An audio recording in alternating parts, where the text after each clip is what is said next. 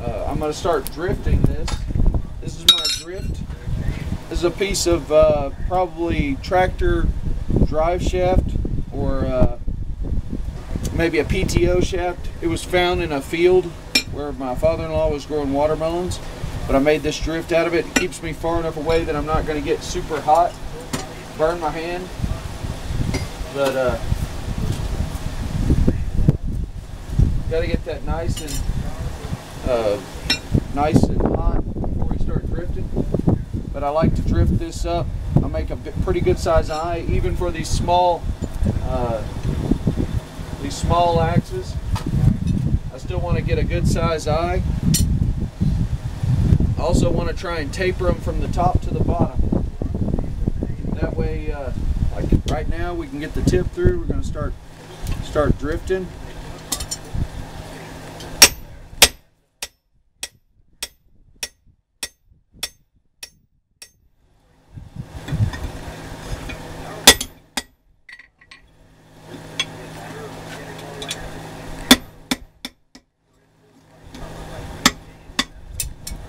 The hard part when you're first getting it on there is I like to start it on one side and then work to the other side, because otherwise you'll end up with a little bit of a tag sticking out the other side. I don't cool my drift when I'm slitting. I cool my slitting chisel so that it doesn't get overheated and lose the temper on the edge. On my drift, I don't do that. I want to keep the heat in the drift so that it doesn't take away from the eye.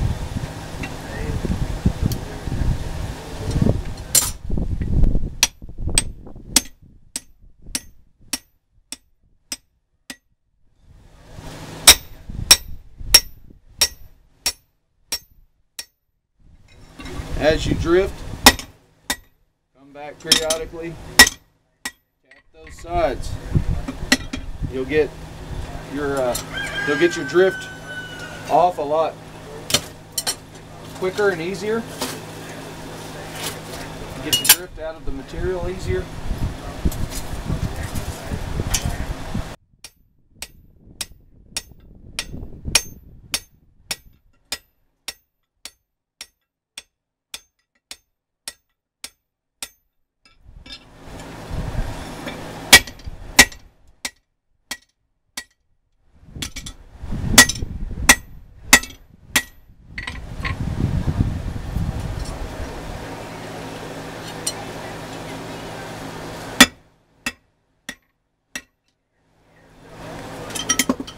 Getting somewhere with the eye, sort of where I want to be.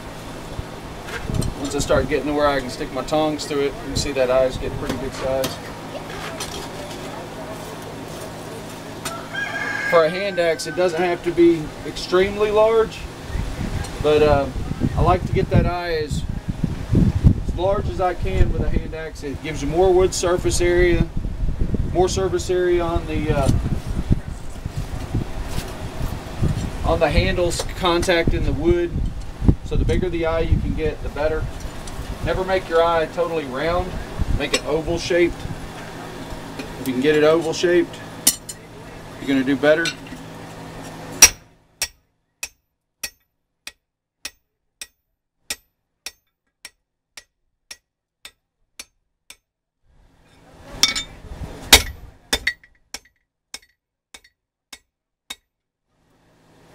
Got to keep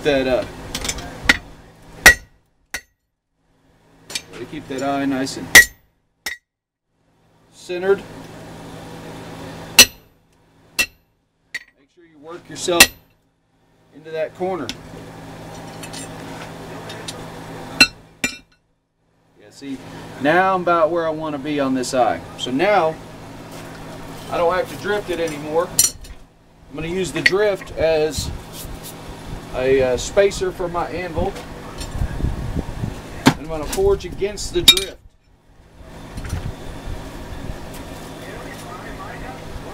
And I'm going to widen the eye cheeks out somewhat to give more bearing on the yeah, see, that's as far as my drift will go. down into that anvil. That's all I need. So now,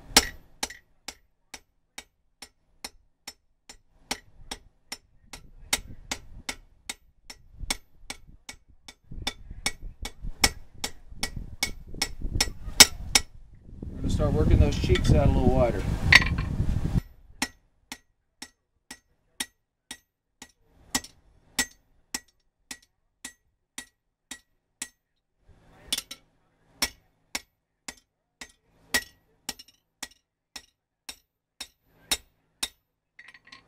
You want to have that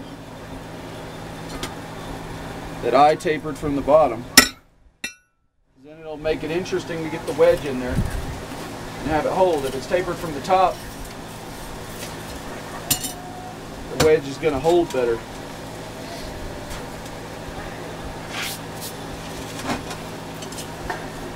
We'll cut it off here in a minute.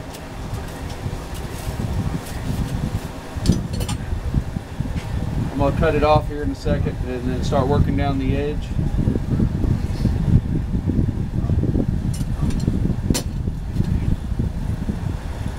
I'll try and get the cut. Actually, I'm going to do something first. Turn this around.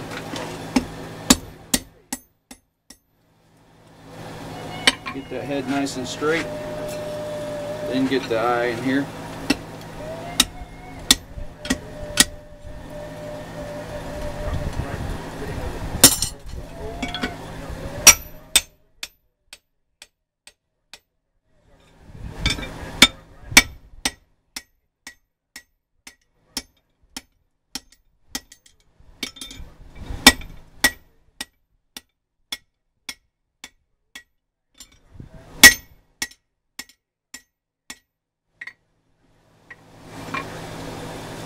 Alright, I'm going to heat this up and cut it off, and then I'll work the eye down some more because this extra bit hanging off. But see, we got the eye nice and drifted. Now we're going to cut this about in here.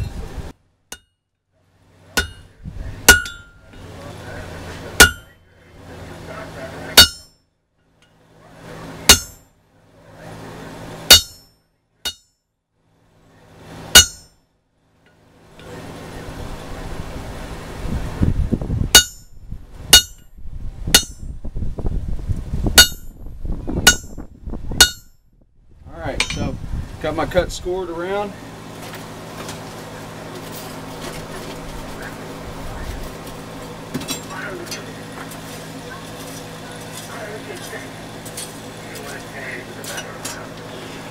This Hardy's made from some 4140 axle steel that I got. It's a Chevy axle.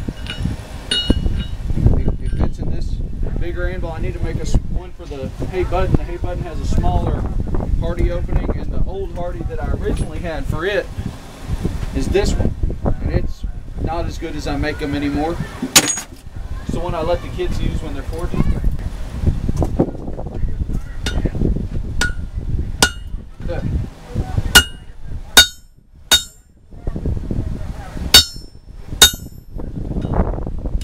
It's these pair of tongs.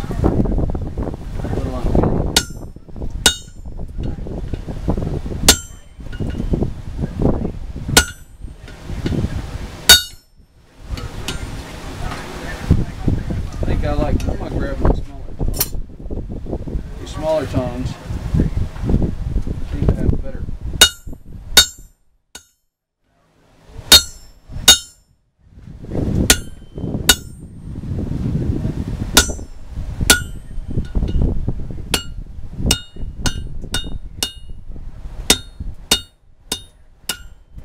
Alright, so I made it onto the floor.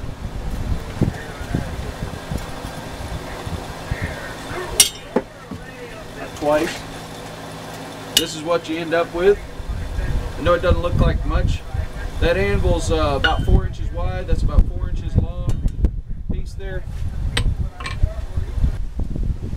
Alright, so you don't want to smush the eye. You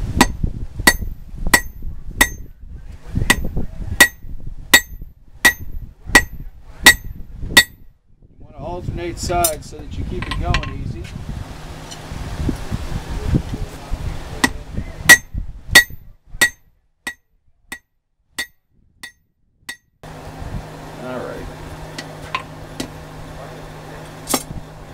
and just distract it.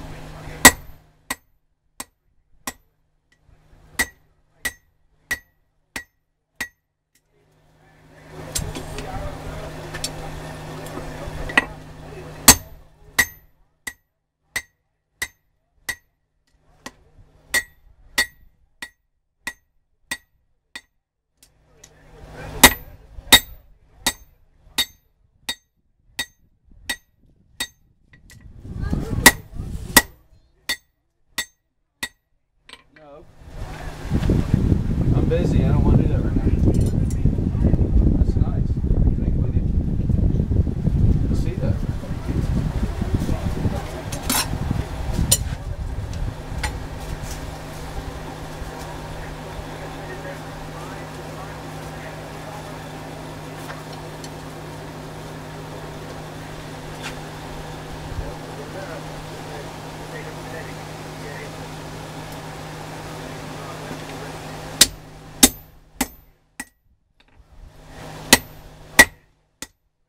You need to remember which side. You got to remember which side's top.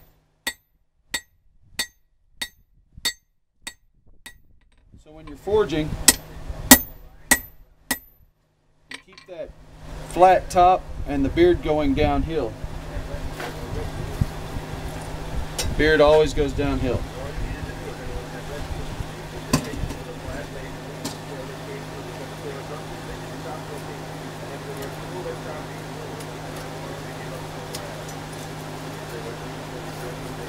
There's a lot of slag in this fire right now. I'm going to end up taking a break at lunch, restarting the fire, and doing a cleaning out the slag.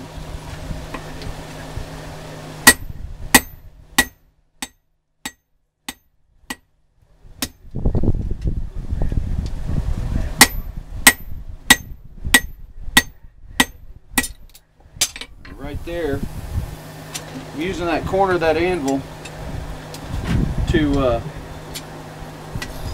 work that edge out.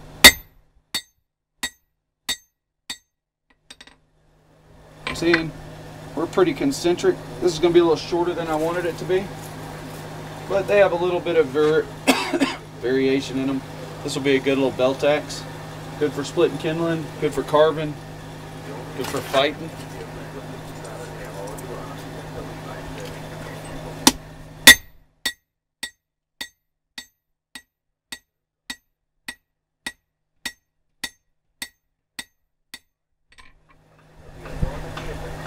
I'm going to cut that edge off with the Hardy. I'll try and swing over and show you. Right there.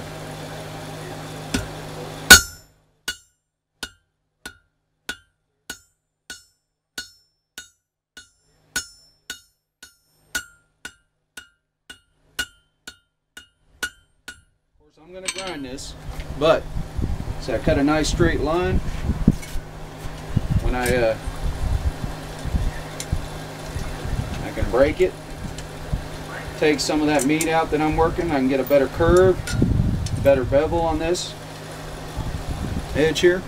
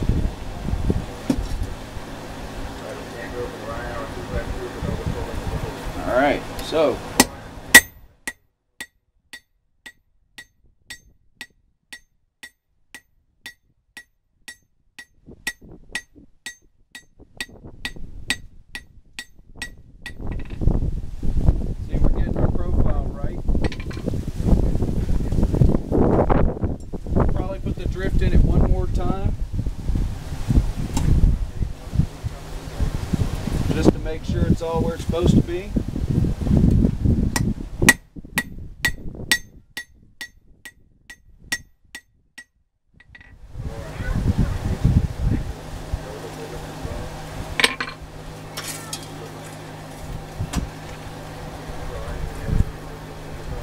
Alright, so I stamp it right here.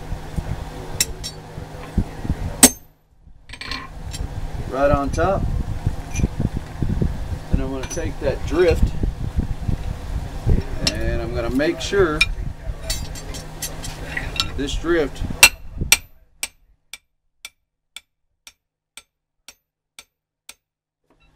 fits down in there.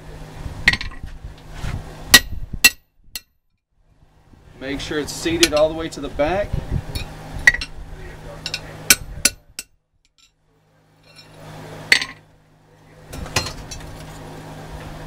Man, I like that. That drifted well. Big eye on it. I have a little bit of grinding left to do. Pretty good. Pretty straight. See, I got my H. Eye's nice. Teardrop shape. We're going to straighten the edge. And then I'm going to go for, I'm going to do an edge quench.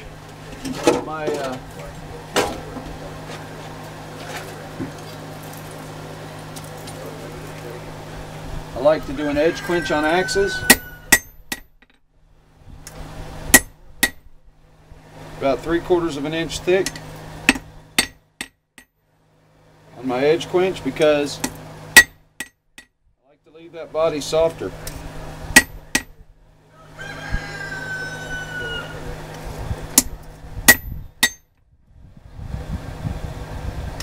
Trying to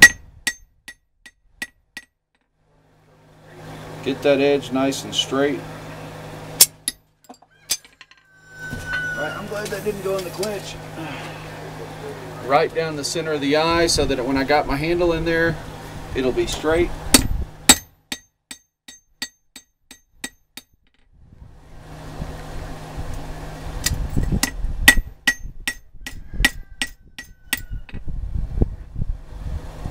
That's the main thing.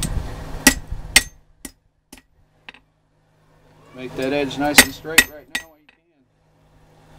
That way you got less grinding to do. It's pretty close. Eye's pretty straight. Alright, so I'm going to heat it up and quench it.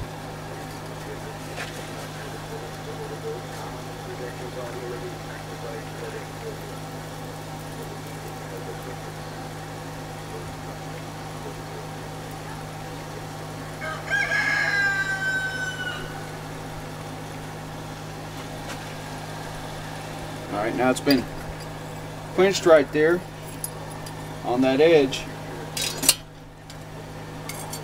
I'm not turning my fire off yet. I'm going to show you something. Alright.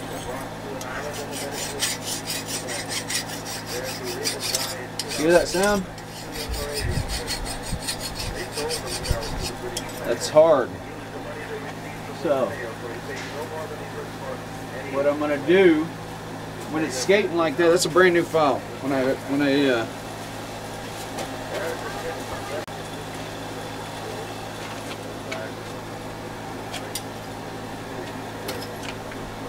Alright, so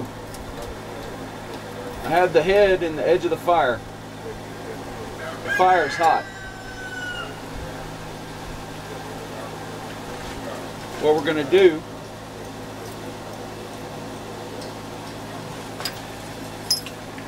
is we're going to allow that heat to run up that edge. See it's turning brown right here.